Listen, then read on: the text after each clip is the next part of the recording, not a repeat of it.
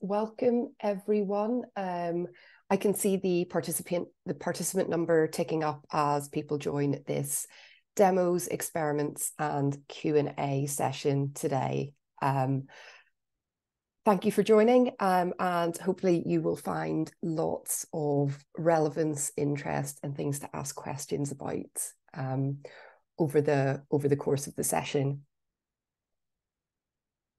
I said I'm just going to give a few more minutes in case anyone else is trying to join, find the link, all of those kind of things, and then we'll get started.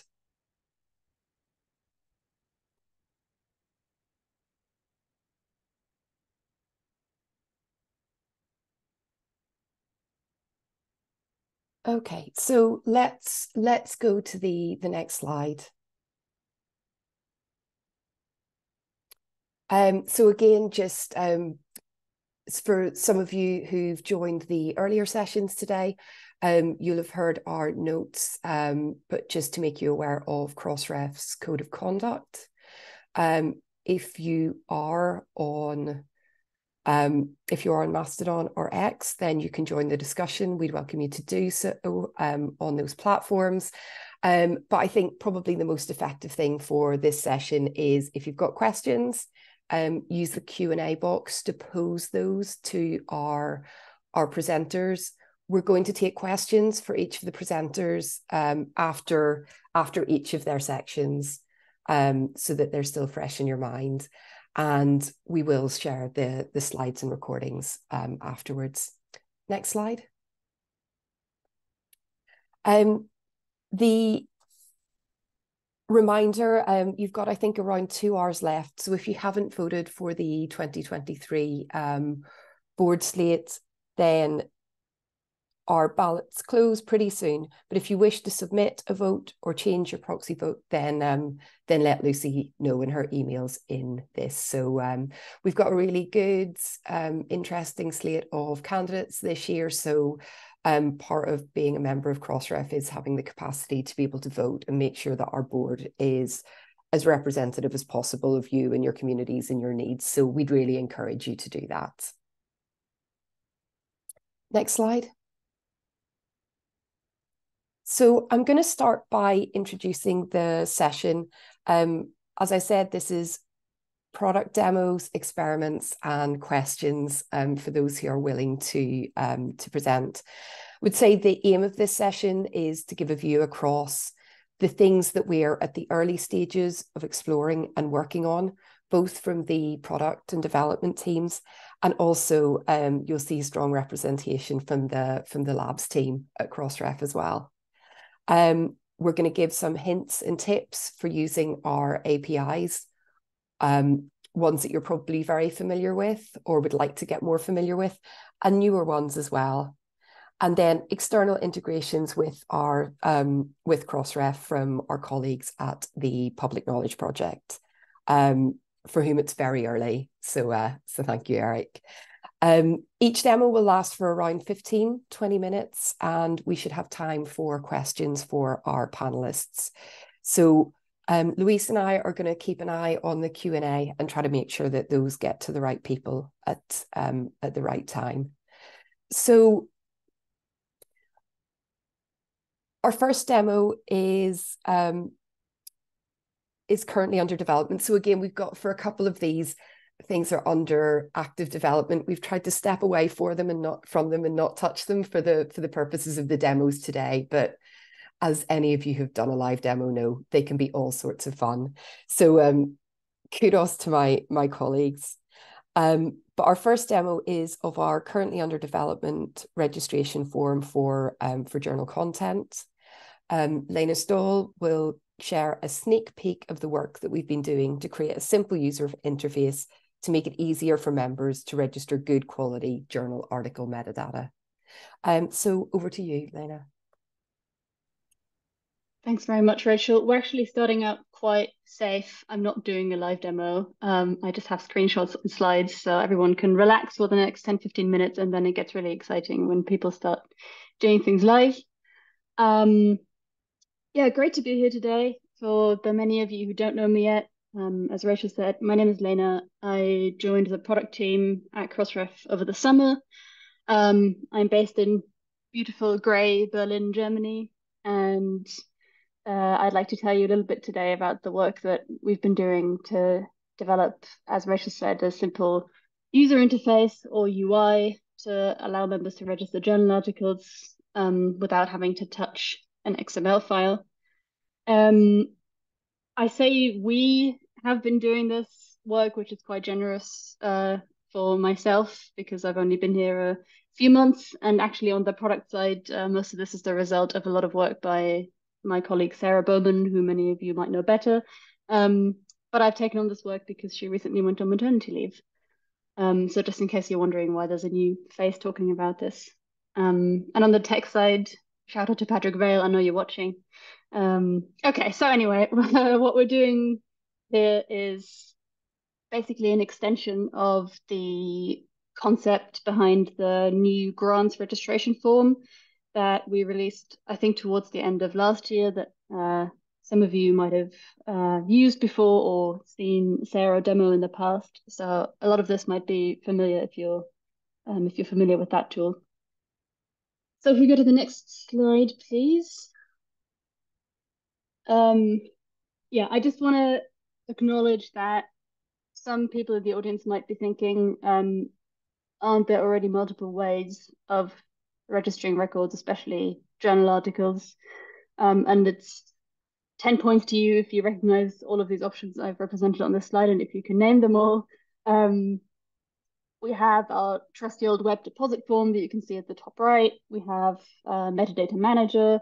We have a plugin for OJS for those that use that platform to manage their journal articles.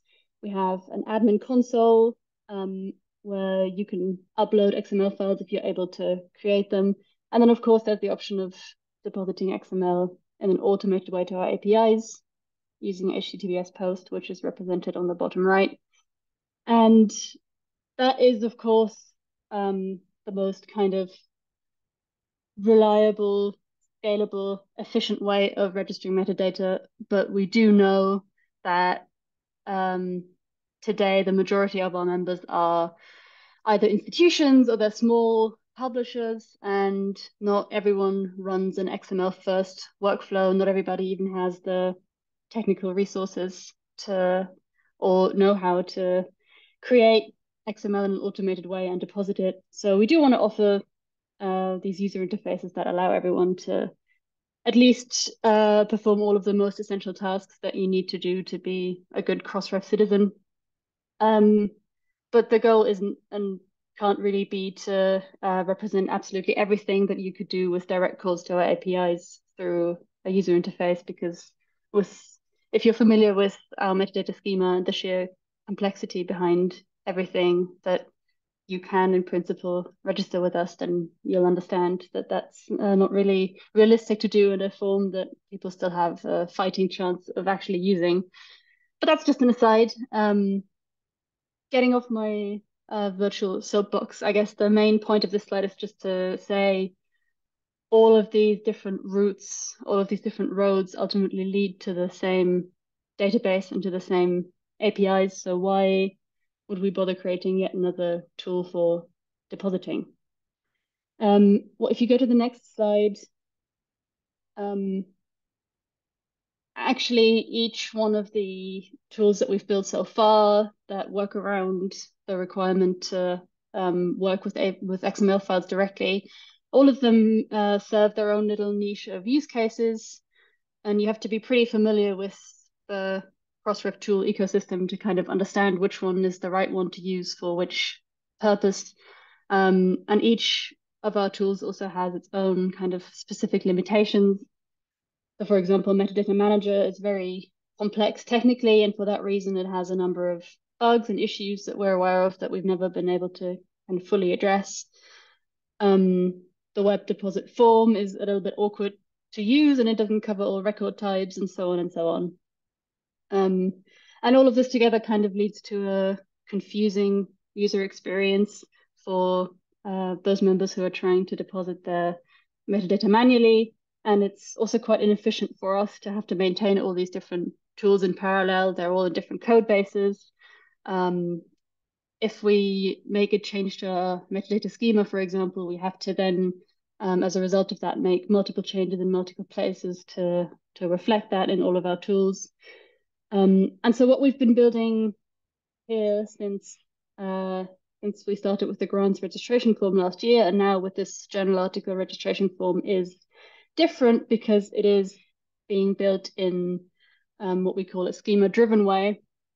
And by that, I just mean that we're creating the interface, the form that you actually enter the metadata into, in an indirect way from the schema itself. So it takes the schema as an input and then creates a form out of it, which means that if there's a change to the schema, it's much, much easier and much faster for us to reflect that in the actual interface.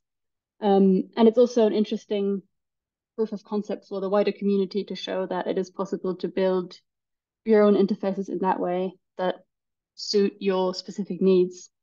Because as I already said earlier, we will likely never be able to build the ultimate one single tool that is usable, that also allows you to do absolutely everything that you could do if you were talking to the XML API directly. And so the idea is that if we build a unified set of forms like the grants deposit form and like now the new journal article form, eventually we'll be able to replace some of the tools that we know aren't really serving our community in the way that they could. I'm talking specifically now about Metadata Manager, which if you've used it lately, you've seen the little banner at the top, you'll know that we've been planning to deprecate that for a while now. And if you want to read more about the reasoning behind that decision and why we're doing what we're doing, then there's a blog post linked on this slide that Sarah wrote a little while ago called Next Steps for Content Registration. And we're also building all of our new tools in a way that they are easily, automatically translatable. That's a process called localization, and that they can also be used by users with disabilities. Okay, so that's the preamble. If you go to the next slide, I just want to show you a few screenshots. I hope they're not too small on your screens. Just of the current state of the prototype of this form that we've been working on. It's still at a very early stage, as Rachel kind of gave a little disclaimer at the beginning and a bit of a warning. But I just want to show you, just give you a little bit of a flavor of what I'm talking about. So if you've used the grants registration form in the past, or if you've seen it, then a lot of the kind of design of this interface is going to look quite familiar to you. We're deliberately keeping it very simple, so sorry these screens aren't particularly shiny or colorful, but we're focusing on the most important, the most widely used fields in the metadata schema for journal articles, and just again, not every little thing that the schema in theory allows for in an XML file can be represented in a form without making it so complex that it doesn't work for anyone anymore. But we're focusing on the most important fields just to make sure that we can meet the needs, especially of those types of members who we know can't afford to programmatically generate XML and who need these kinds of tools. In terms of how the tool is used, we've conceived of it as a kind of wizard that guides you through the sequence of necessary steps one by one. You can see a little stepper at the top. And also anytime that you enter something or you try to complete a step, the tool will validate for you whether what you've just entered makes any sense and whether it fits what's allowed in the schema. That's just because, of course, anytime you make a tool that's used by human beings, there's a capacity for people making typos or copy and paste errors, especially with such a toilsome task as registering dozens of journal articles by hand. If you've done it before, I'm sure you've made some copy and paste errors, and it's a lot more costly if you have to correct those after the fact. So it's very important to validate inputs early on, which is what we're doing. You can see an example of this actually on the screenshot in red towards the bottom because I've entered an invalid DOI. And also, if you're a very keen observer, you might have seen at the top right, there is a language switcher button. This is what I mentioned earlier about localization. a really important thing that we want to do with any of the new tools that we're building is to make sure that, especially with those languages that we know a lot of our members are much more comfortable with than English, they can be used in those other languages. And the form can also be navigated using your keyboard. So we're designing it to be accessible enough that it can be used by anyone in the community who actually needs it. Yeah, so if you look at the stepper at the top, you can see that the form asks you first for information on the journal, and then it goes down to the issue level, and then finally the article itself that you're registering. And if you go to the next slide, you'll see some of the issue screen. There's not going to be that many surprises there for you in terms of the fields that are represented. You might have noticed already at the top that several titles can be entered, both for the journal and for the issue, and then also for the article. That's just because we support multiple languages for titles. Yeah, and like I said, we're focusing on the key metadata fields and those that are going to be highest value for making a high quality record, and also for the people who use our metadata to have a chance to then discover that content. So that's the issue. And then if you go one slide further, you'll see the article level, and you'll be able to see that in this example, I've given the article a couple of different titles in different languages. I don't speak so many, so this had to do. And there is also a raw lookup already built in. If you look closely, you can see for the contributor, you can, if you start entering the affiliation, the tool will find the unique identification in the raw database for it. That's something that was quite a crowd pleaser in the grants registration form. And there are more of those kinds of, I guess, quality of life improvements for using the tool that we know already we'll definitely need to or want to offer in the form once we actually have it go live for members to use. Just right now, not all of them are there yet because we've been focusing very much on getting a prototype into a state as quickly as possible that we can share it with all of you and with the wider community and get some feedback. If you go one more slide ahead, we'll go to the fourth step.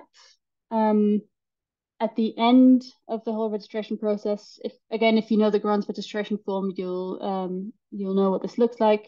We'll be able to give the user a JSON file download of the record that they've just created.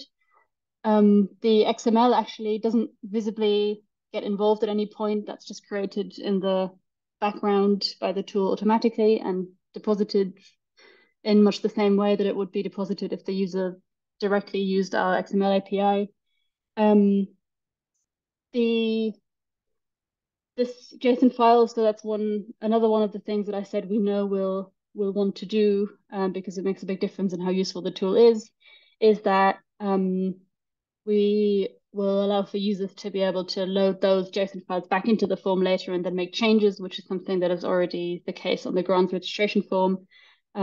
Just for this very first prototype, we're focusing just on the initial registration part so that we can test that with the community. But we know that editing records after the fact, especially for journal articles, is something that people use Metadata Manager for a lot. Yeah, so that's just a note on that. And actually on that topic, if you go to the next slide, are some people having issues not seeing slides? I'm just going to pretend I didn't read that and keep talking if it's working for most people. I think we're okay, but we'll have a look. Okay. Yeah.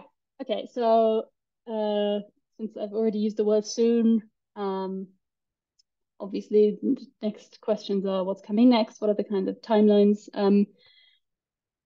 Like I said at the beginning, we weren't quite ready and confident enough to do this live yet and go into the actual prototype and enter things and show you how it reacts. So I took the safe route out of taking screenshots. Sorry about that. And we can't quite share a link to the prototype yet, either for you to play around with yourselves for the same reason. But like I said, the goal is to get there as quickly as possible. So we're just putting some finishing touches on it. And it's, again, a very early version, so don't expect to see it in production tomorrow just yet. But of course, we'll keep our community updated as we make more progress. We're going to be iterating over the coming weeks and months on early initial feedback that we're going to be getting both internally and then from some key members of our community. So I should say thanks at this point to those of you who are Crossref ambassadors who have already volunteered to help us test the prototype. We'll be getting in touch with you very soon. There are also some people who've volunteered on the community forum already in the past to be involved in this process, which is great. And then in terms of some future next steps, again, if you've used Metadata Manager recently or not so recently, you will have seen the little yellow banner that tells you it's going to be deprecated. It still says 2023 right now as the date of sunsetting it, but we don't want to rush this. Well, it's still needed because what we're building out as a minimum viable version of this new tool, that's what the MVP on the slide means, minimum viable product for those who aren't so deep in the tech rabbit hole. Yeah, we don't want to rush this, so I've put 2024 on here because that's probably more realistic. But the idea is that once we've a bit more formally reached out for community feedback, like we always do with such an important project, and we've iterated on that, and we're getting confident that we have a viable version of this tool, we will be able to put the ghost of Metadata Manager, I guess, bit of a Halloween theme here for you, to rest finally and look to the future. So yeah, if you are one of those people who really resonate with what I've been talking about and who maybe currently uses Metadata Manager or even the web deposit form to register your journal articles and you want to help us shape this new thing, then absolutely feel free to get in touch with me. I think the next slide will tell you how to do that. Or not. Okay, there was supposed to be a thank you slide with my email address on it, but I'll make sure to add that after the fact, I guess. Sorry about that. Yeah, we can put it into the chat as well. Yeah, it's also pretty easy to guess our email addresses if you know one of them, I think. But I also wanted to say that the community forum is always also a great place to be if you want to stay up to date with what everyone is doing at Crossref. One of the first places that you'll find out when there's news or something to test or give input on. So shout out for the community forum. And we'll put my email address in the chat. Look forward to speaking to some of you about this some more. And for now, I think that's it for me. Oh, thanks, Jenny. Okay, there it is already. Thanks. Back to you, Rachel, I guess. Lena, there's a question for you in the Q&A. Yes. Okay, we have a question that says, given the drive in Crossref to get publishers to register reference lists, will there be an option to upload reference lists either in their entirety for parsing or as a list of DOIs only? That's a very good question. Of course, we know that references are a very, very important metadata type, and also one that we've been kind of pushing our members when we discuss their participation reports with them, or that kind of thing, to really consider investing in. So we know that we'll want to be representing that in this tool in some way. We haven't really made a definitive decision yet on what the best way of doing that is. If there will be some way to use our simple text query tool that we have to get DOIs for references if you don't have them yet, or if it's better to do them the other way around. I don't think that I have a definitive answer on this yet, but that's exactly why we are trying to get this out for community testing and feedback as quickly as possible so that we can nail these sorts of things down. But that's the kind of thing that we don't want to make a decision on too early on before we know what's actually most valuable. So if you think you have input on that, then get in touch with me for sure. And I think I can see there are other questions, but I want to, and I think some advice as well. I want to keep us moving and jump on to the next presentation just so that we don't run over time. But we can answer those in the Q&A as well and come back to them if we've got time at the end, I would suggest. Is that all right? Perfect, thanks. Yeah, it's not really a question anyway, I think, so I'll just respond. Cool. Thank you. Okay, so next up we have Eric Hansen from the Public Knowledge Project, or PKP, who's going to demonstrate the latest Crossref plugin. In OJS 3.4, the DOI workflow has been completely rewritten, addressing usability issues and providing a better overall user experience. So with so many of our members using OJS extensively, these improvements are really timely. And thanks to the team for sharing them with us and giving us the opportunity towards the end of last year to test them out. Eric, can we hand over to you? Yeah, thank you. I'll start by sharing my screen if I can.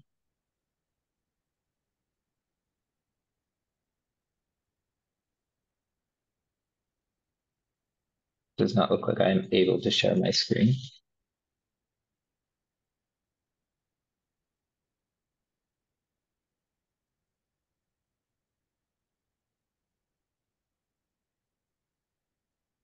Would you like to have another go?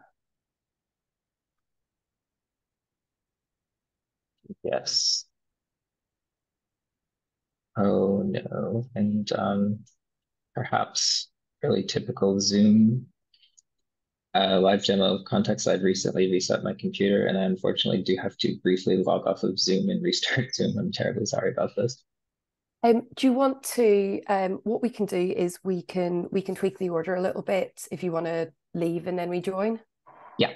I think a couple of us have been hit with Zoom updates this morning, which is of course another variable in all of this. So we'll keep a lookout for you, add you back in, and I think that'll work. Martin Rittman, if you're happy to go next.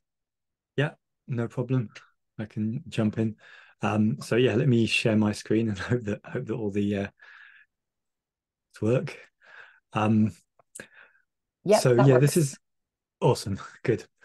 So yeah, this is a presentation about a new API endpoint that we have. And I'm going to demonstrate it via a Jupyter notebook.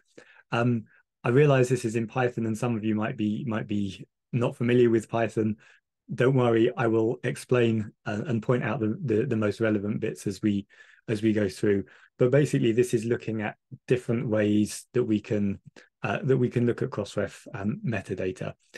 So I'm going to talk about relationships. Firstly, how you can get hold of relationships, and how we will combine those into one endpoint in the future.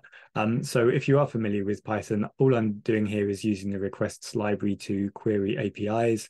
Here's the endpoints. If you'd like to try this out, then you can go to this URL which has the endpoints, and I'll give you a few more pointers at the end for that. I've also, I'm not running this off a Colab notebook, but I have a Colab notebook, and I'll share the link for that at the end as well. So yeah, we're just going to start the notebook with a few useful functions, which are to show you the URL that we're querying. We'll see that in a moment. And then this is the function that does the work, and it queries some URL and it expects a JSON output. So this is JSON is the format of the data that gets returned from our APIs. So as we're talking about just now, very timely, references are very important, and many of our members send us references. And what we can what we do at Crossref is display those to a works endpoint. So each item has an entry, and you can query the works endpoint using this URL. So api.crossref.org/works, and then we have in there this filter which says, does this item have references or not? Just give me the ones with references. And just to give you examples, we have 8 references for this DOI, 89 for this. I don't know what this is. Maybe it's a book or something, but 424 references. I feel sorry for the poor production people who had to go through all of those. What do these actually look like in JSON? Well, this is the JSON list of references. I've just pulled out the reference part of the response, and we can see that this DOI here is citing a number of things, and this is one of them that I'm highlighting here. It has a DOI. It also has the title, the authors, and we've got this unstructured reference as well. You don't have to parse references to put them into our to deposit them with us. You can have just unstructured text like here. You don't even need a DOI. We will try and match that for you. So you can see just kind of more examples with similar kind of information. So that's references. There's another way that you can add links between outputs in slightly more descriptive ways. And that's using the relationships part of our schema. And again, I'm going to query the works endpoint. Going to query the same endpoint, but instead of saying has references, we says has relations. Does it have a relationship? And that's run nice and quickly, thankfully. It's just always risky doing a live demo. But anyway, here's just one example. And we have here we have the type of relationship that we just pulled the relationships part out of the JSON response, and then it says what the relationship is to as well. And this is just an identifier. It says it's a DOI. You can add other types of identifier in there as well. And we say who it's asserted by. So subject means that it's asserted by the member that deposited this metadata. If it said object, then it would have been asserted by the member who deposited the metadata for the related item. So it's, there's two sides to a relationship, and one, this happens in life as well, but one person says one thing, one person says another thing, and as you know, they don't always agree. Here's just a few more examples. So we have reviews, we have comments. I think these are mostly reviews. This is one with an article with a preprint. And we can see that some of these were asserted by the member who deposited the object, the metadata. Some of them were asserted by, for example, this one was asserted by the member who deposited the comment and said it comments on this. And we match up in our, as has already been mentioned, we match up the reverse relationship here. So that's kind of nice, but you might notice that this output looks very different from what we saw before with the references, different kind of metadata available. So I mentioned briefly that you can link to things outside of Crossref. We have a project called Event Data, where we go and look for relationships from Crossref DOIs that are kind of mentioned around the web. So for example, on Wikipedia, hypothesis annotations, we look on Reddit and just kind of blogs and websites. I'll just show you one example here. We're looking at specifically at Wikipedia. Now the eagle-eyed among you might notice that the Event Data API is being closed down from the end of next month. This is because we will continue to collect events, but we want to focus on the new endpoint, the relationships endpoint, which you'll see in a moment. And the best use of our resources is to stop with event data, put all of event data into the relationships endpoint, and make that usable for the users that are doing that. So if you are using event data, you'll want to look at the relationships endpoint in the next few weeks. So this is an example of an event, and you'll see again it looks very different to the references. It looks different to the relationship metadata that we saw, but essentially we've got the same kind of information. So we've got an identifier for the subject. In this case, it's a URL, a Wikipedia page. We have an identifier for the object, which is a Crossref DOI, and we say how these two things are linked together. and this is as a reference. So you've seen here, there's 3 different ways that we essentially deliver the same metadata. And we've been looking a great deal in the past few months and years at the research nexus, and that doesn't really preference any kind of item or any kind of relationship. And so we said, well, why don't we reflect that in our APIs and provide all of the relationships that we know about through a single endpoint and in the same format? And this is what we've been building for a while now.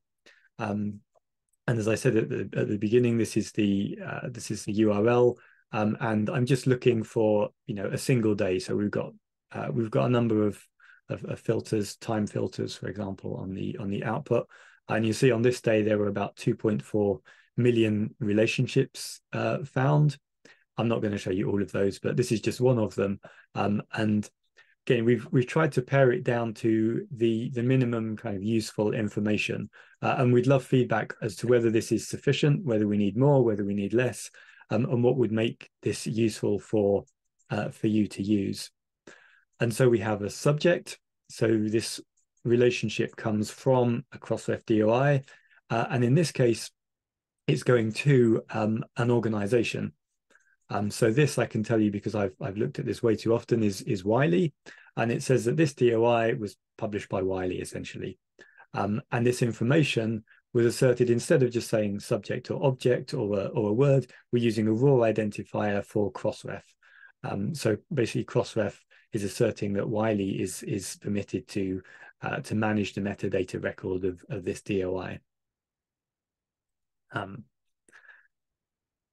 So in the first instance, we are focusing on data citations, which have been mentioned quite a number of times already. So I'm really happy to have heard that. It kind of, hopefully, I don't need to give too much motivation for why data citations are interesting and important.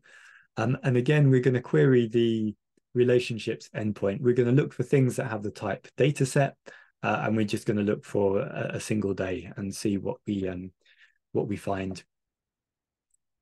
And we find actually there were 147 data citations or found on this day. Now, what this means is the subject type data set. This is with a capital D is used by DataCite. So these are actually not data citations deposited by Crossref members. These are data citations that have been deposited by DataCite members. They very kindly pass that information on to us, and we're able to make it available through our endpoints. And we do that reciprocally as well. And let's just have a look at the output there, so we can see there's various relationship types which are used. So this DOI here, so this one here is metadata for this Crossref DOI. This DataCite DOI is posted content, which is sorry, yes, this is a Crossref DOI which is posted content, and is cited by this DataCite DOI, which is in Zenodo, and so on and so forth. So of course, I mean, I don't know whether doing a live presentation on this makes sense, but the idea is that this is machine readable, and if you want to look up more information about a DOI, you can just go to our works endpoint and retrieve the metadata for that. This is really focused on the relationships. Looks like I should have shortened the output for this one. Anyway. You can, this is one I'm not convinced is going to work, because this query has been taking rather a long time at the moment, but you can query for everything which has been registered by DataCite. And the output I've done a short kind of put the output here, but this is the output that you will see. So just to show you more kinds of queries that you can make. And so I'm not quite sure how I'm doing for time here, but I'll carry on. We can let people get to the and what else but yeah, just about a minute left. Be great. Okay, fine. Yeah. So just very, very quickly, then you don't have to look at a DOI. You can look at ORCIDs. you can look at organizations. There's funding metadata in here. So yeah, this says ORCID was an author of that. We can see that Karga has deposited 50,000 references, and we've got funding information in here as well. Sorry to kind of blast through that very quickly, but I will put this Colab notebook link into the chat, and you can have a look by yourself. Yeah, thanks a lot for your attention. Awesome. Thank you very much. That was really interesting. There's the link to the notebook for anyone to have a look at. I am really conscious of time. Maybe one question, Luis, do you want to take, and then we can get to the other ones in the chat? Sure. Oh, all right, perfect. There is one question, maybe you can answer very quickly. Yeah, so yeah, is event data going to be available in Relationships API from day one? The answer is actually probably not. There will be a gap. We have committed to making all of event data available by the end of January 2024. But event data, for those of you who've been using it, has been unstable for quite some time, and we've decided that it's better to focus on something new and stable, and there may be a gap in which some events are not available. We've really focused on data citation because we know that that's a very important use case, and all of DataCite, all of the data citations that we know about will be available from day one. The rest we will add gradually over time. That's great. Thank you. And I said you can, there's a few other questions in the chat that you can pick up. Thank you. Eric, should we try again? Yes, fingers crossed. Thank you so much for moving things around for me. No worries.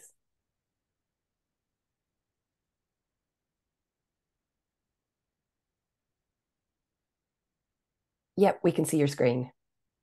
Perfect. Okay, so jumping back to a few minutes ago, for those of you who are unfamiliar with Open Journal Systems or OJS, thought I'd give just a brief overview of what it is. It's an open source journal management and publishing platform. It encompasses submission workflow, peer review, as well as the production workflow. And it's currently in use by more than 30,000 journals worldwide. And today I'd like to share with you a little bit about the new DOI workflow in the latest release 3.4, which came out in June 9th. But in order to provide a little bit of context around that, I'd first like to show you a little bit from the previous version, 3.3, set up why these changes are so big and helpful, especially for people who are managing lots and lots of DOIs. So for those of you who are unfamiliar with OJS, this is the kind of home screen view for an editor would log in. I just want to show an example of what some of the pain points are when dealing with the DOIs in the previous version. So to start with, one of the major ones are around DOI creation. It's spread out throughout many different places throughout the application. So for example, if we were to pull up this published article, currently I only have article DOIs enabled, but I'll show an example of where all of those would go. So this is the kind of publication tab for a published submission. The article DOI would be under here, under the identifiers tab. If you have a galley DOI, it would be separately under here, and the issues would be yet under a different tab entirely. Another pain point that this brings about is you can see from this big red banner, this version has been published and cannot be edited. There's often happens that an article will be published. This is especially prominent with preprints before a DOI has necessarily been assigned to it. And this has previously been impossible in OJS and encourages bad practices around things like unpublishing it to update the metadata, then republishing it. Highlight one other pain point here. is around the previous DOI pattern. And this is what we call the default DOI suffix generation in OJS 3.3 and previous. If you come to assign the DOI, you'll see this warning, which says you cannot generate a DOI until this publication has been assigned to an issue. To just quickly show at a glance what that entails, going to the DOI settings for this version. And in OJS 3.3 and earlier, we use a pattern-based suffix generation, which does contain semantic information about the item in question. So the most common one is for articles, and it includes information about the issue, the volume number, IDs inherent to it from OJS itself. And this is often very problematic because a DOI cannot be assigned to an item until it has been assigned to an issue. And this is often very problematic because maybe an item shouldn't be assigned to an issue yet, but you would like to have a DOI, right? You shuffled around and you want to be able to assign a DOI. It's part of the pre-production. So it's a little bit of background on some of the kind of pain points of DOI generation. Which brings us to OJS 3.4 and the same view here, just as a starting point. So I'll do a quick walkthrough of the process of setting things up, as well as show some of the highlights of the new workflow. So first of all, you'll notice DOIs are featured very prominently on the sidebar here. And so one of the major changes is that DOIs are now a core part of the application. Previously, they were a separate plugin, which kind of limited the amounts of integration, deep integration into the application that was possible. And the Crossref plugin and any of the other registration agency plugins are still plugins, but this new architecture allows them to be more deeply integrated into the application. And I hope as I go through some of that today, you'll be able to see some of that. To start with, show you what some of the settings look like, just to provide some context. DOIs can be enabled or disabled as part of the distribution workflow globally here. Next up, it's very similar to previous versions, items with DOIs. Currently, I only have articles selected. This also varies across the different software applications that PKP makes, one for monographs and one for preprints, but it's roughly the same idea. One new thing here in particular is that by default, anything that OJS can create a DOI for is possible here. Of note is the article galleys, and this is usually in the most default context of published PDF. Crossref, for the Crossref plugin, this option is disabled. And this can be configured for other registration agencies if, say, they didn't take issue DOIs, for instance. And potentially more applicable is for monographs if different services do or do not take chapter DOIs or don't have the capability to distinguish between those types of things.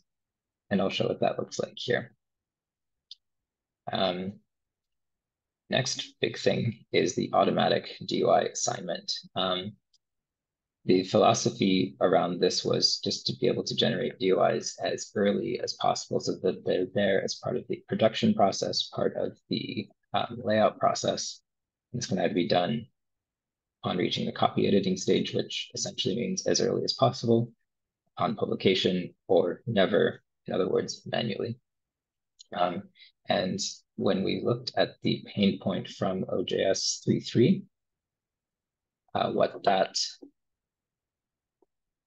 kind of has bearing on for this is that you needed to have assigned things to an issue. That is no longer the case. The default suffix generation now creates a unique 8-character suffix. And this is a pattern we took from inspiration from a data cite tool that would create an 8-character suffix, and it includes a checksum digit. So it can be checked programmatically to make sure there are no typos in a similar way to ISSNs or ISBNs. So one of the other big wins is because it's a unique 8-character suffix, it does not contain any semantic information, and there is no temptation for editors or journal managers to want to use the DOIs to convey any sort of semantic information that they might want to change later. For instance, if the name of the journal changes, they won't want to change their DOI suffix because it doesn't have any information about that to begin with. Next bit is all information about the registration agencies has also been co-located here. So the name of the game with a lot of these changes is co-location. So wanting all of the settings to be co-located as well as the actual DOI management itself. So we go here, we can check which registration agency we'd like to, which registration agency plugin we'd like to work with. Right now I have Crossref set up. This is the Crossref demo, and that makes the most sense. But all of these settings are co-located here. Automatic deposit is still functional, and all of the settings are here along with some added context about the username and the roles for setting those up. Go ahead and enable that, and then move on to the new DOI manager interface.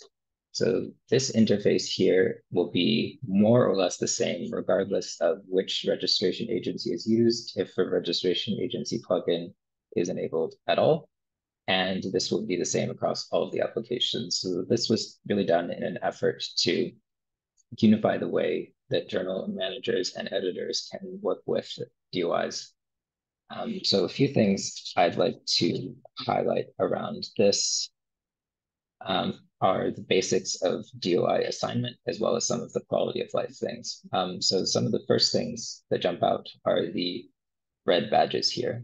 These will usually show the top priority things that a journal manager would want to see when they come to the screen. And this includes things like whether items still need to be assigned as DOIs, once items have been published, whether they are unregistered, as well as if there are any errors in the registration process. So we can filter things based on these types of things. So if we want to see all of the items that need DOIs, that includes everything because nothing has a DOI assigned at this time.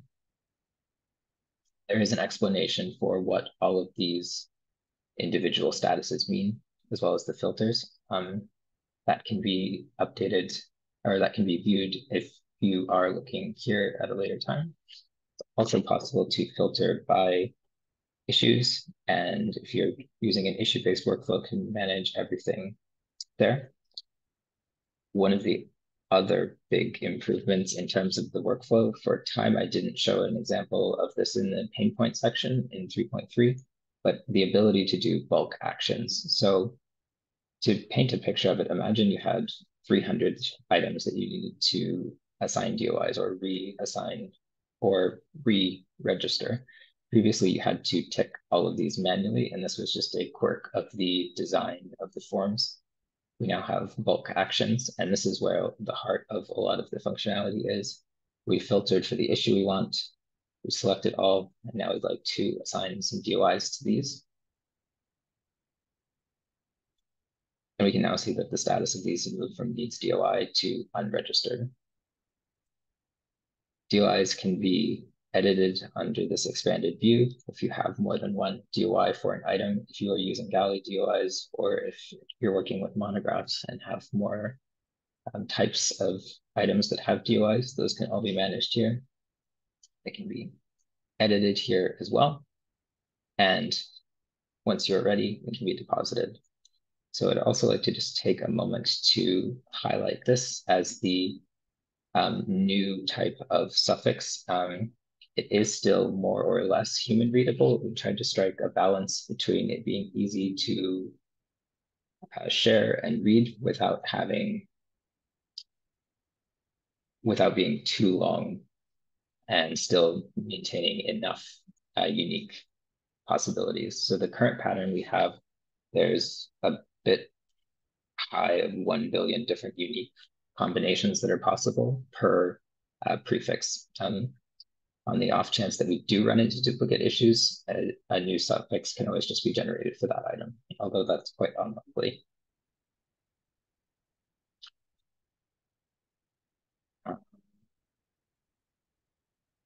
before showing the deposit workflow, I want to show you how the automatic workflow works. So I gave a brief example of that in the previous one, but I will show it for this as well. So I'll take an item here that has not yet been through the review process, but we'll pretend for a moment that this has been accepted for publication. Record that submission, and now it has moved into the copy editing stage. And if you recall, we've now set up DOIs to be assigned as soon as an item reaches the copy editing stage. So if we go over to the DOIs tab that loads up, we should now see that this item that we were just looking at now has a DOI assigned. This is something that was not previously possible and ends up causing a lot more headaches than it might initially appear. Not having DOI assignment tied to any semantic information about OJS metadata is a huge win for us, and consequently creates fewer problems downstream for registration agencies like Crossref. As a final bit, I'd like to just show the registration process. One other pain point from previous versions was that when you were trying to submit multiple items to be registered, they would often time out, and it was not always clear what the threshold for that was. The registration process has been reworked to use a jobs-based system.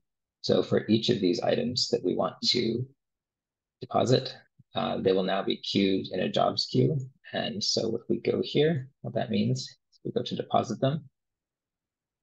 The UI feedback should be instant, and they've been queued for deposit.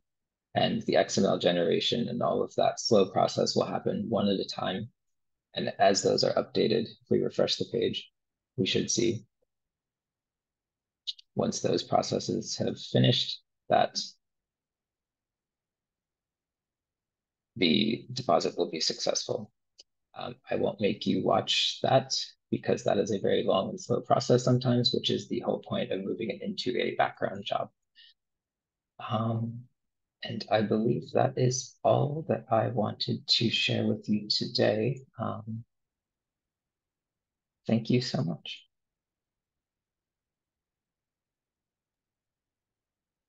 Great. Thanks, Eric. We got it rolling in the end. So I think there's a question that's just come in.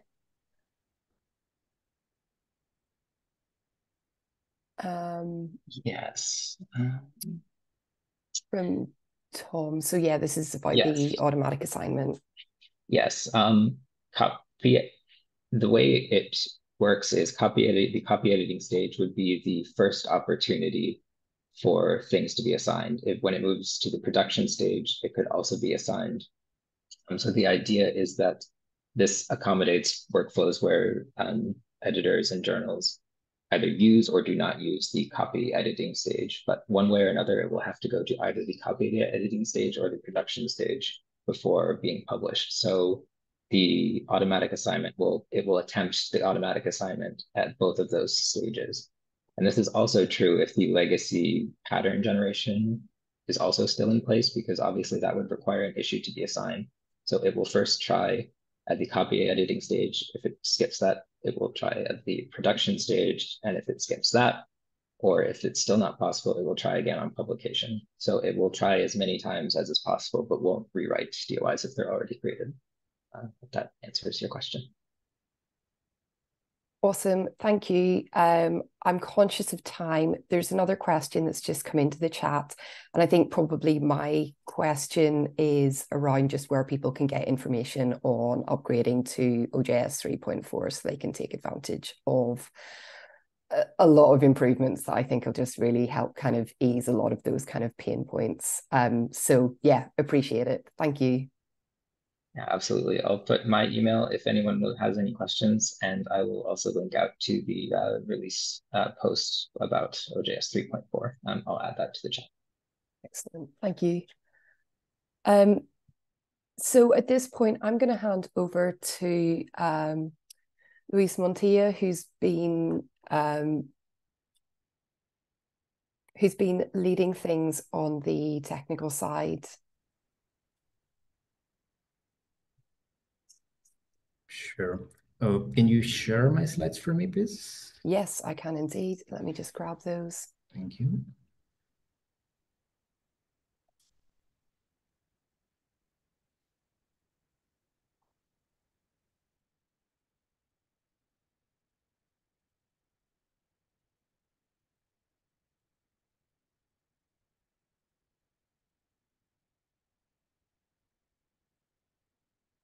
Oh, sorry, 2 seconds.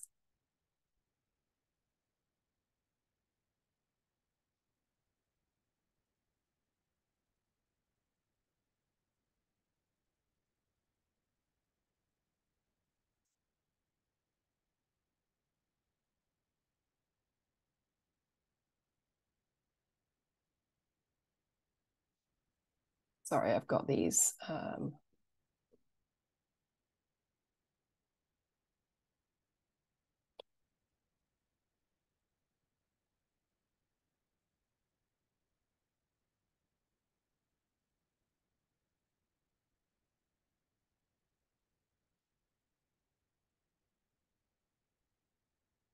Okay.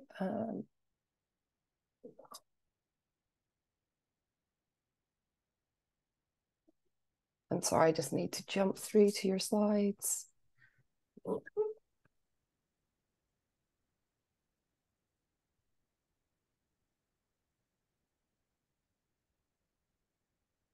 yeah, if you want to go ahead and introduce your session, then sure. Yeah, let's start. I'll catch up with you. Perfect. Thank you very much. Well, thank you everybody for being here. My name is Luis Montilla. I'm the technical community manager at Crossref. And today I will be talking about, well, giving up a very basic introduction to the Crossref API, which we will start in a minute. Next one. Yes, perfect. Next one, please. So this presentation will be about APIs, but more importantly, it will be about the possibilities that the community has to interact with the vast network of relationships between research objects, which is what we call the research nexus. In more practical terms, we are talking about metadata, which are basically the descriptors of research objects and how we can establish relationships between them. Next one, please. So we make this metadata openly available via our APIs and our public data files, enabling the people and machines to incorporate it into their research tools and services. And at the same time, we collect and we openly distribute this metadata as part of the ever-growing research nexus. It's safe to assume that not everybody understands what an API actually means. Therefore, the purpose of this presentation is to provide a quick introduction to the use of the Crossref API. So if we see the slide, we see that an API is a software intermediary that allows two applications to talk to each other. APIs are often compared to a waiter service, facilitating communication between customers ordering items from a menu and the kitchen producing those items. Next one, please. So we make this metadata open through our REST API. You can visit the URL to access our documentation. I also shared the link in the chat and the presentation before. And then you can use this to perform queries directly from your web browser. There is no registration required.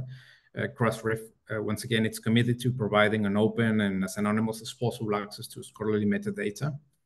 And keep this URL at hand for the next examples, please.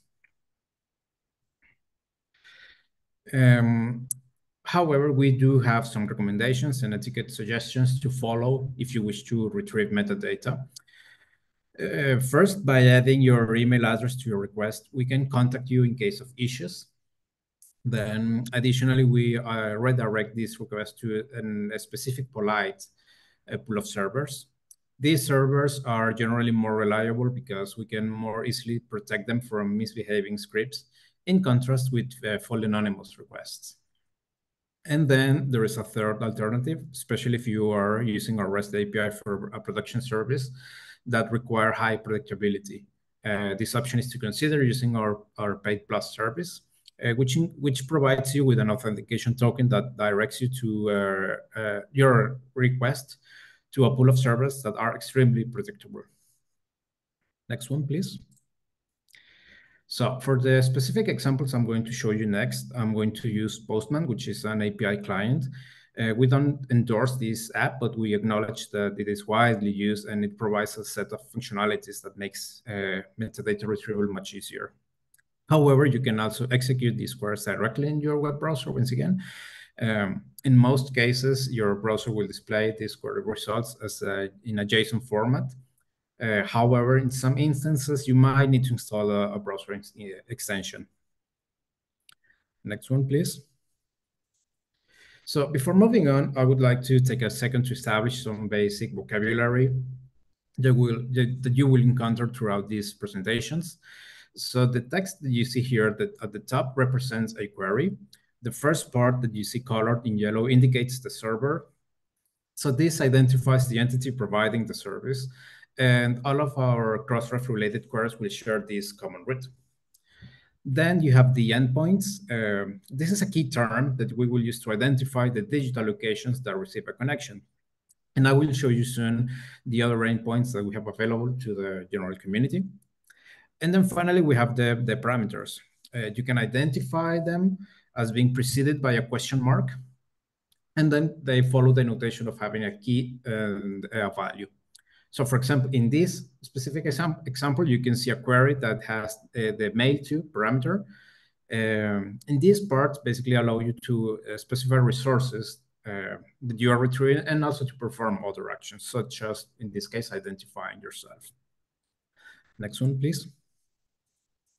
So if we check the documentation, we'll find a list of different locations or the endpoints that our API contains data of interest.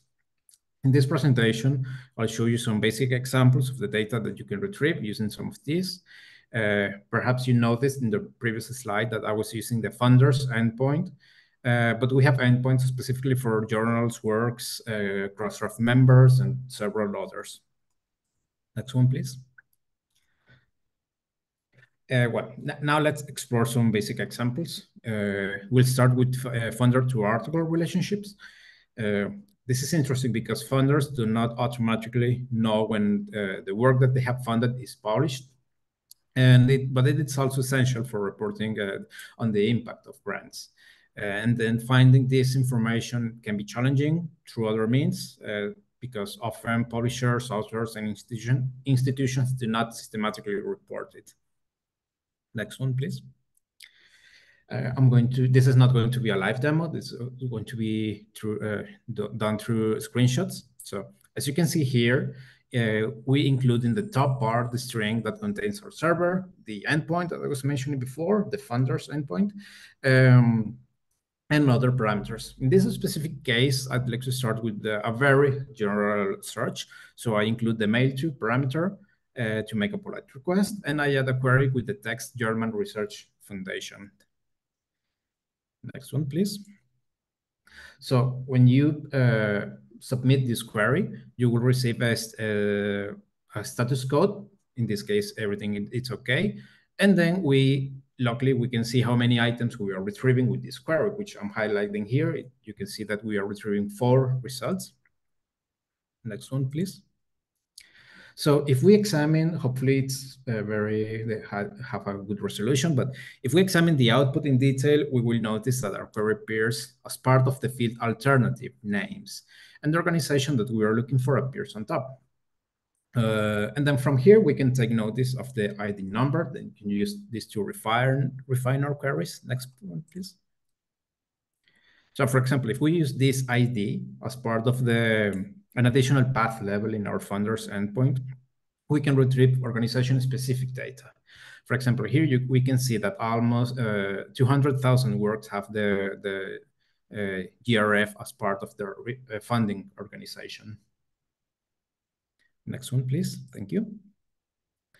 So we can take a few seconds in case you want to try this, or of course, if you're watching the recording, you can pause the presentation. So please visit this URL. You can scroll down to the funders section, click Get, Please remember to add your email to the mail to field.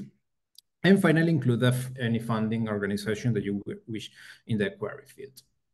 Let's have a few seconds.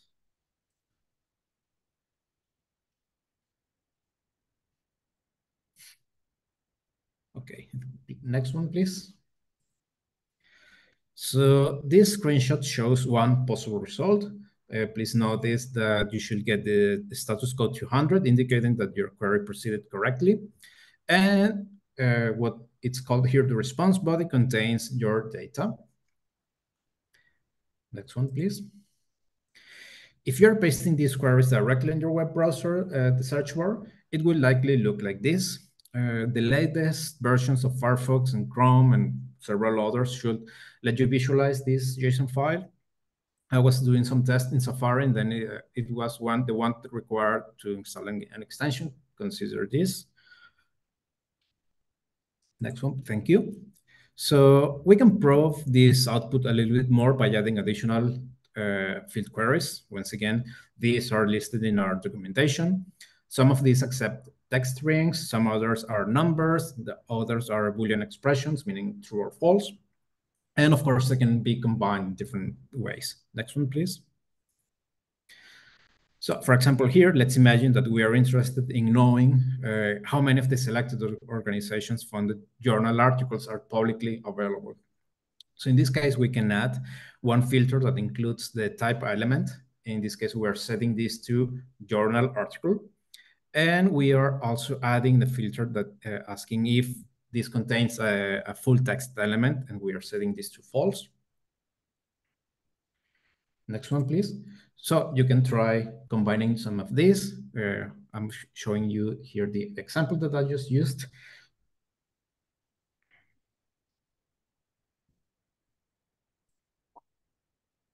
And then, of course, we can combine these fields more. So for example, we can also explore, we can query the specific awarded grants that is available in the work lists. Next one, please. We can also facet aggregate data using the facet fields. In this case, we can use this, for example, to aggregate the results in terms of the publication year. Next one.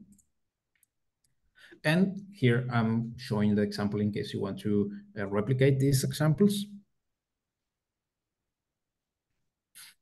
And well, with this slide, I will finish my presentation. Feel free to contact me. I will add my details in the chat.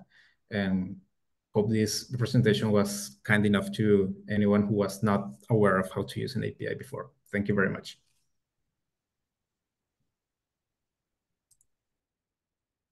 Luis, that was excellent. Thank you very much. And again, just to reiterate, we'll share the slides and the recording so that you can dig into this more. Luis joined the team at Crossref a couple of months ago. So if you enjoyed that demo, there'll be loads more to come in future, and just help people get to grips with how to use the Crossref metadata. Again, questions in the chat or in the Q&A, and we'll pick those up. In the meantime, I'm going to keep screen sharing, and I'm going to talk just really quickly about the work that we've been doing with the data that's come from Retraction Watch. And Martin Eve is going to help me out when I get stuck. Just for context, in case you weren't aware, Crossref acquired and opened the Retraction Watch data in the middle of September. And I've linked to the blog post that describes that in more detail. The other thing I will do as well is, for the context of why this information is important, etc., we covered in a community session last month as well. So we'll share those, which will give you lots more context than we have time to do today. There are lots of things that we know and expect our community to do with more comprehensive, complete information on retractions. So we wanted to make the data available, in a very simple CSV format, but also via our Labs API so that people can start to get to grips with it early doors. So, as I said, as well as the CSV format, we made or more accurately, Martin made the data available via our Labs API. What I mean when I say the Labs API is that it's an environment where we test stuff out, adding new data and new representations of existing data. And I think the main message of this presentation is it's where we'd love some feedback on how we are displaying and representing the data. There's a little snapshot of it over to the right-hand side of this slide. As Luis mentioned, we asked you to use a mail to, so your email to when you're accessing the data, and the information is available, as you can see, via the works route in the Labs API.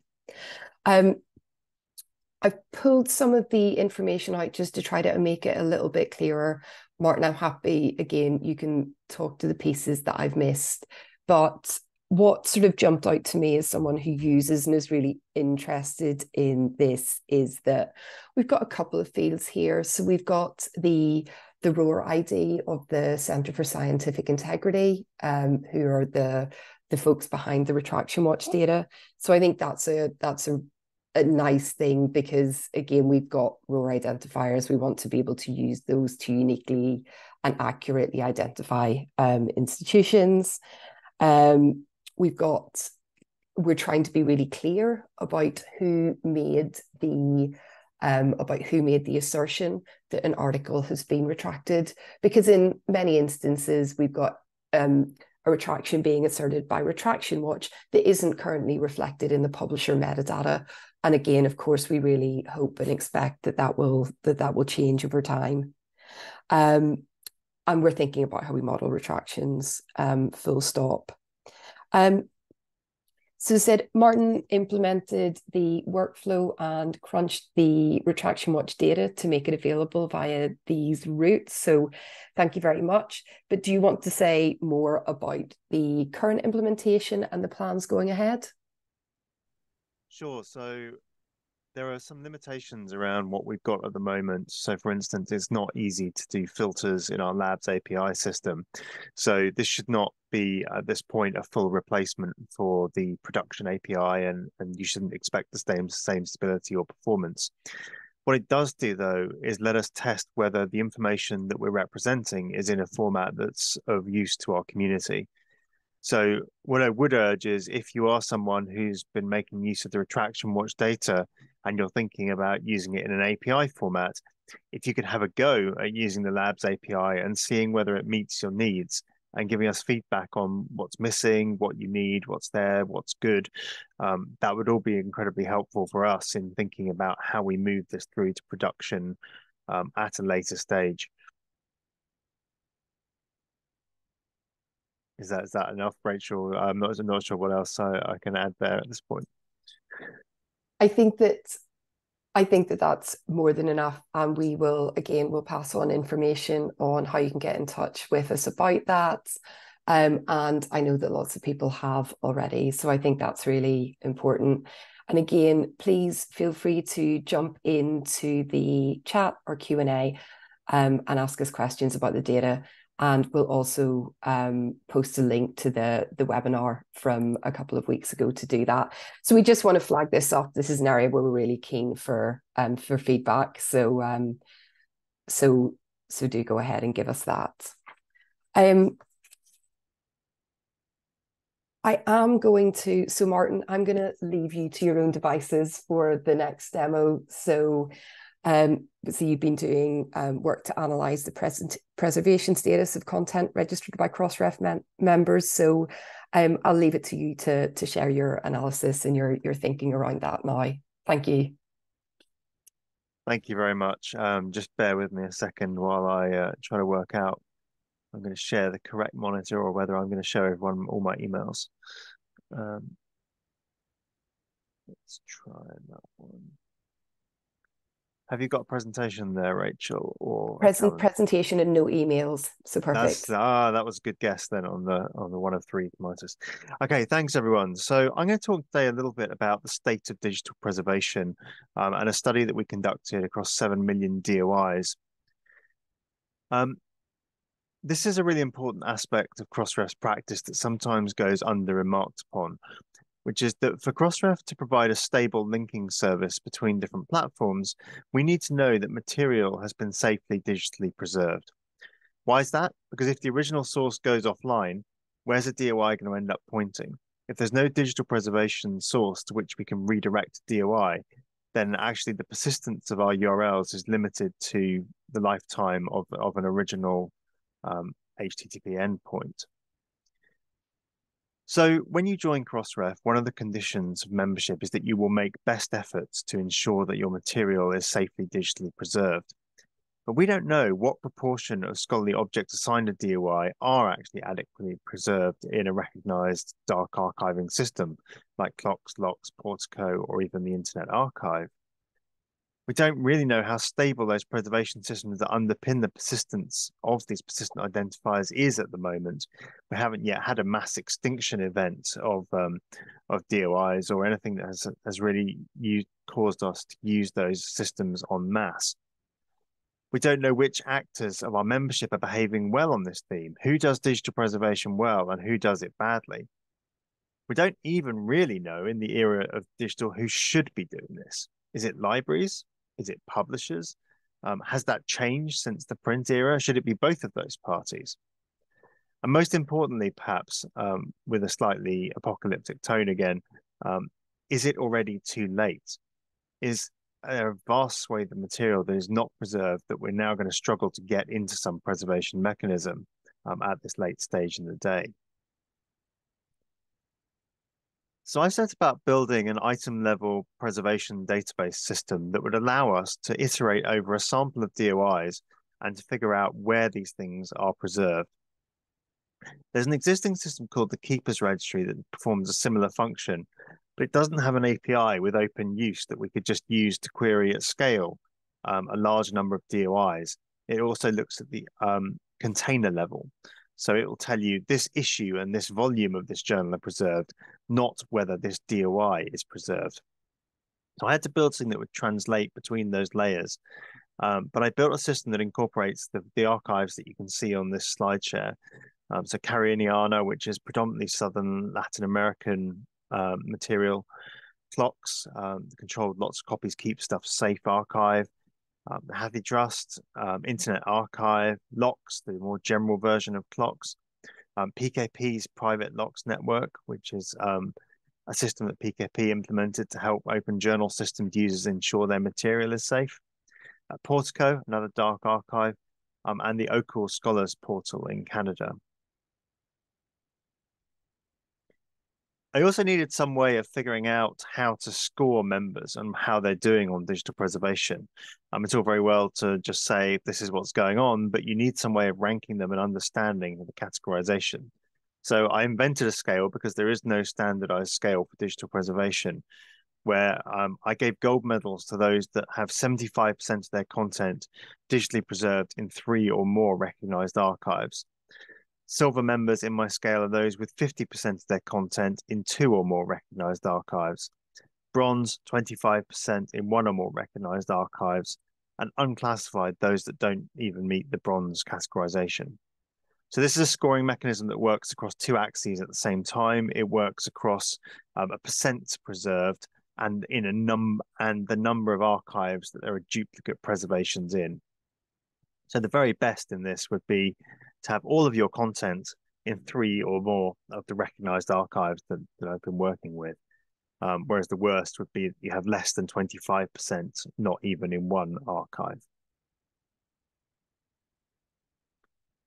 So what does it look like overall? I looked at 7 million DOIs from our sampling framework, and I found some pretty disturbing results in some ways, but perhaps not unexpected to those who've been looking at this for a while. So those in the real danger zone, the unclassified space with that less than 25% in 1 archive, we found that approximately 33%, a third of all the content from members that I looked at was in that group. Meanwhile, bronze, which is okay, it's one archive with at least 25% in it, made up approximately 57.7% of the members that we examined. Silver, again, it's a much smaller percent at 8.46, and only about 2% or so made it into that gold category, the gold star system at the top there. So there's a worrying preservation picture emerging across Crossref members that we need to perhaps do something about. I want to know also which types of members were behaving in what type of way. There's a variety of ways in which you can classify the size of Crossref members. You can do it by revenue. So this is a chart that shows the breakdowns from those who have the very lowest levels of revenue at the top through to those that have the highest level at the bottom here. And I think what you can see is the silver bar, which is perhaps a key sign that people are doing things well, with at least 2 archives backing the majority of their material, increases substantially as we get down towards those with more resources. Perhaps heartening though, even among those with the lowest resources of our members, we do see that bronze bar where they are conducting at least one source of digital preservation for some of their material is happening. So there is an awareness growing even among all types of publisher members that they should be doing digital preservation, and that it's something that does matter for their membership with Crossref. You can also do this by number of member deposits, but I think the picture again is clear. You can see this silver bar grows substantially as we get down to the bigger members who are doing more deposits. The bronze bar, likewise, it stays, kind of goes down again at the end because the silver bar has eaten it up, which is a good sign. But if you take bronze and silver collectively as a marker of who's doing preservation, apart from the very last bar of size, we've actually got a good level of growth as we go down there.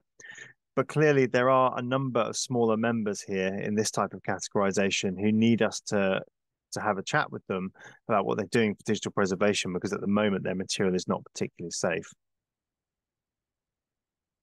If you look at this on the works front, so that was looking at members as a whole rather than looking at the number of actual works though.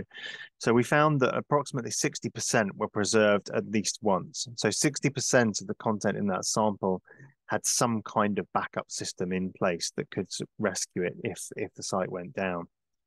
But that left approximately 30% in our sample that seemed unpreserved and at serious risk, with an exclusion of 14% for being too recent. So they're in the current year, so they weren't yet in digital preservation archives, not being journal articles, or having insufficient date metadata for us to identify the source. So what are we going to do about this? We've got a forthcoming peer-reviewed paper that sets out the data behind this and gives you the opportunity to read in more detail about the processes that we use to come to these conclusions. We've got some lay and easy read summaries of the preservation situation coming out as well, so that we can start to spread the word, even among non-technical users or less technically minded publishers. We'd like to conduct some direct member outreach. I think it's really important that we, in a non-confrontational way, get in touch with people who are not yet doing this well and work with them, because it benefits everybody to have a secure and persistent linking system between our articles and other types of work that use DOIs. We're also working on an experimental system called Project Cite, which I've just started work on in the last couple of weeks. This is a project that aims to integrate DOI deposit with ingestion into digital preservation archives, and then tries to monitor an endpoint, so a DOI resolution point, to see whether it's gone down, and to tell people this is a problem, you can now view it at this archive instead if you like. So if you Google for that, Project Cite and Crossref, you should find the specification document and call for comment on that. So if you want feedback on that, it's not too late. Still get in touch. And the full charts and data set behind these findings are available at the website there, the-vault.fly.dev. Thank you very much. I hope that was of interest. Excellent, thank you. So I think there's already interest in going to zoom in on the charts and to be able to find more information on that. So Rhiannon, do go and check out the link that Louise has just posted in the chat. And again, if you've got follow-up questions, let Martin know. Thank you. And Martin, are you hanging around for sort of the next sort of 15, 20 minutes? So if you're mulling over a question, he'll still be here if you want it answered more live.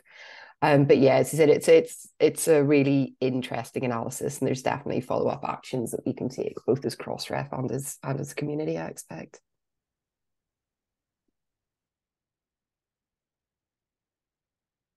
And there's a question just jumped into the Q&A as well.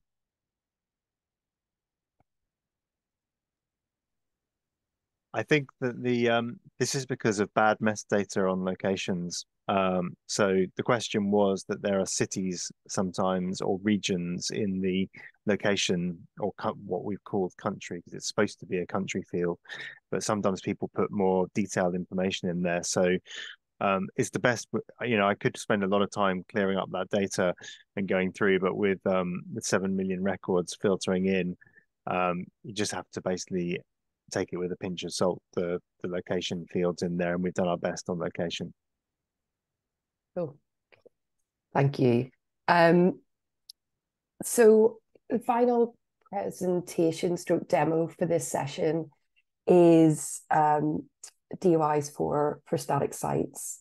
So Aisha Data from our labs team is going to give us a quick demo, an overview of the static site identifier generator using the Crossref website as a test case. I appreciate a semi-live demo of stuff that is in active development, but again, I think you've put some safeguards in place as well. So I'll hand over to you to talk us through it.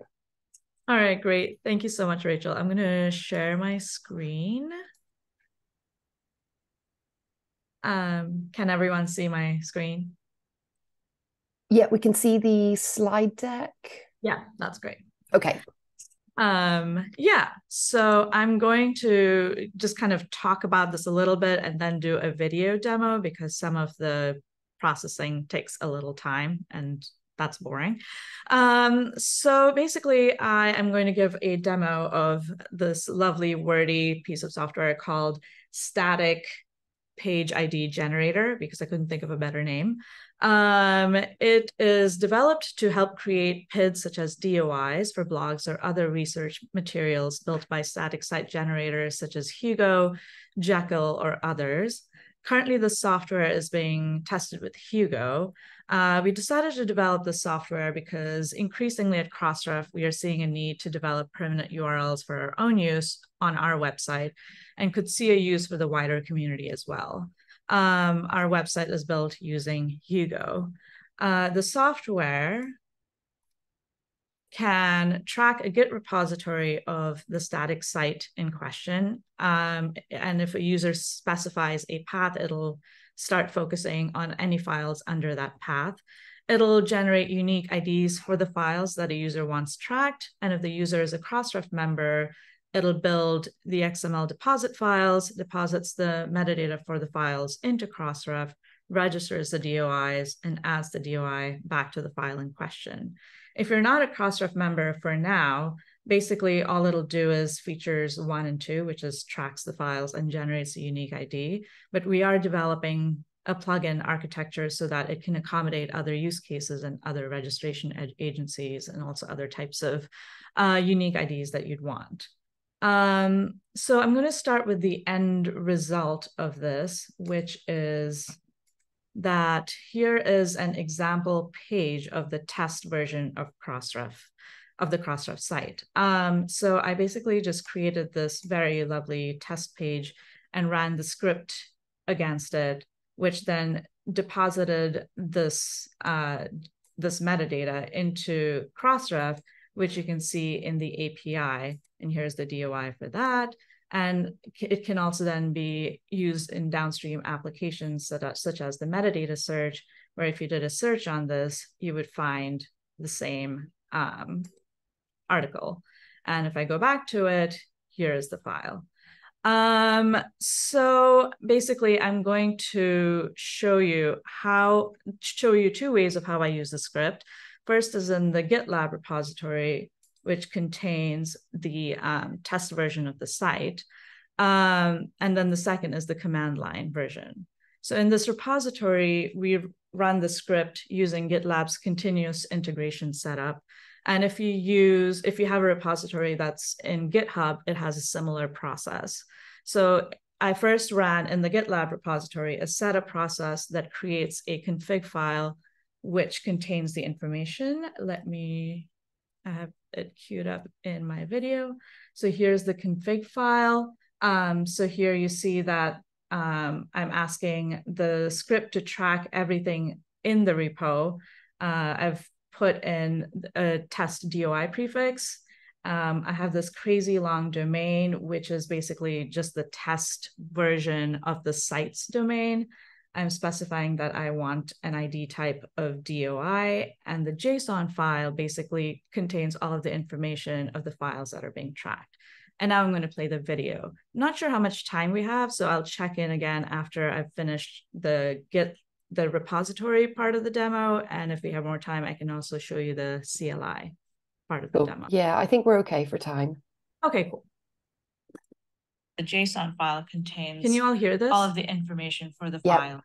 To start tracking a file, I created this file, which is new, and basically added some front matter. So it includes some basically labels that is recognized by the Hugo site. And also crucially, I added this X version tag, which basically tells the script to start tracking it. The value to the right of X version is in semantic version style. So basically the first 0 tells you that this is the major version, the next one is the minor version, and this is the patch. So the script looks for a default version of 0.0.0, and it knows that this is a new file and to begin tracking it. So once I push this file, I start to get a process that runs this job, and it pulls down a Docker image and runs the script essentially. So we are giving some credentials for it, and then we are also saying that it needs to check the repository over here, that the submission type is Crossref, and that it needs some more submission information or deposit information for the script to deposit the metadata that you will be using eventually. So what it does is it adds the file information to the JSON file, it deposits the XML, and then it also creates a DOI and adds it back to this file. And you know that all is well because the job has succeeded. The job has run successfully. We can check the page back again, and we can see that a DOI has been added to this page. And we can also see that once the site has been deployed to production, if we click on this and go to this DOI, it takes you to the site, to the page that's been deployed to production. So this is basically how you would run it in continuous integration on a GitLab hosted repository. There is a similar operation that you would do if it was hosted on GitHub as well, because GitHub also has a continuous integration setup. For running the script on the command line, I have cloned the static page ID script generator onto my computer. And I have installed all of the requirements in a virtual environment, and in another terminal, I have my static site repository. I first need to initialize the repository for the script, which generates two files that helps the script track the versioned files. So to run the initialize script, I run this command, which requires a few arguments that tells the script a few things. It tells the script that to track this particular repository, to track the path in the repository, which is content. It gives it the production domain that it needs to generate a DOI and a DOI prefix. So once that is generated, it will create two files. This is to track the files, and this is essentially contains all the values needed to generate DOIs. So I already ran this, and so there is a config.yaml and a pid.json, which looks like this for the config YAML file, and it's just an empty pid.json file because I haven't run anything. So in order to let the script know that I want it to be tracked, I add this particular tag with its value in the front matter. So I tell the script that I want this to be versioned, and I add an X version tag to it, and I follow the semantic versioning style, which is major version, minor version, and patch version. So currently we have functionality that looks to see if the version number is 0.0.0 and it's belonging to this tag, and then it will start to run all that's needed. Run the script after telling the script which files we want to be tagged. And we do this by, again, specifying the repository path. We're telling it that the submission type is going to be Crossref because we're going to deposit this into Crossref. And then we have another file that tells the submission scripts some more information to make the submissions successful. So it's going to generate some PIDs. It's going to track the files. And it has now submitted the file, and now it's going to check the DOI registration status. Once it runs it, it checks the DOIs, and then it adds the DOI back to the file, which you can see over here. So now we know that this file has a DOI and can be accessed once the website has been deployed to production. So that's how you would run it in the CLI. I also wanted to show you what it would look like if I checked the DOI from the command line.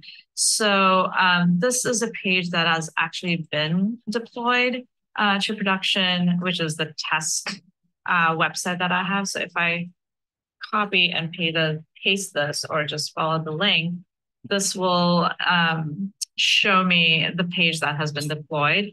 And as you can see, the DOI is listed on the page here, and this is all of my test text, of course.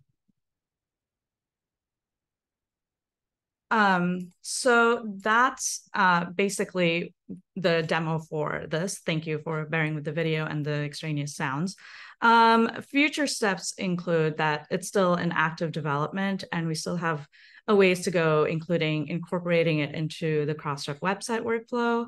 I'm planning on converting this into a library and allowing plugin functionality so that it can accommodate other types of use cases as well. And I'm happy to hear more feedback from all of you and see how we can collaborate better on this. Thank you so much.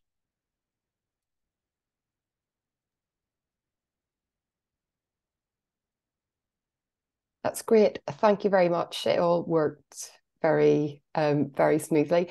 There are a couple of hopefully quick questions in the Q&A if you want to call those up.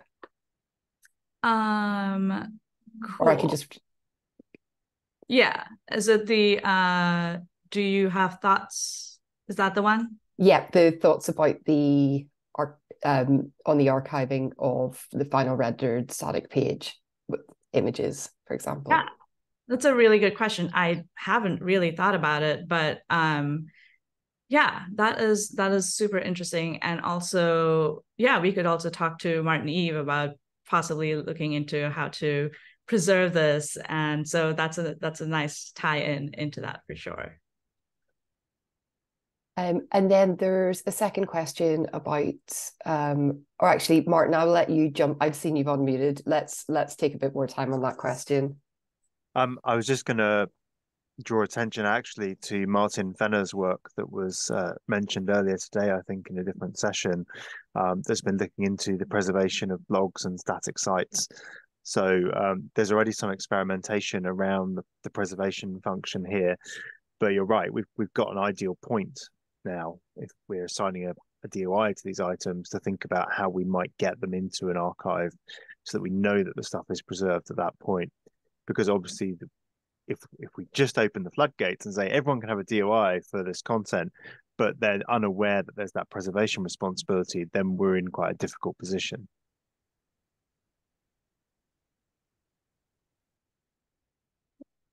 And then there's another question, Aisha, how does this tool handle multiple resolution?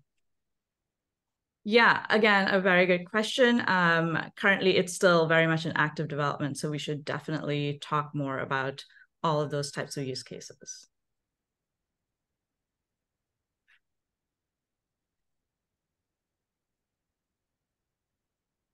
Great. I will give people a few more minutes. The next session will start on the hour. I'll give people a few more minutes in case there are any final questions, but I don't want to miss the opportunity to say thanks to all of our fantastic presenters and also for your really good questions. I hope this gives a flavour of the variety and even just a small subset of the things that we're working about and thinking about across the various teams. Reese has just posted the link to the next session, which is a discussion among Crossref staff and other members of our community on what we still need to build a research nexus. So we hope that you'll also join us for that. Yeah, if you want to take a few minutes, ask any further questions, or go and get a cup of tea, coffee, glass of water, this is your chance. But thank you again.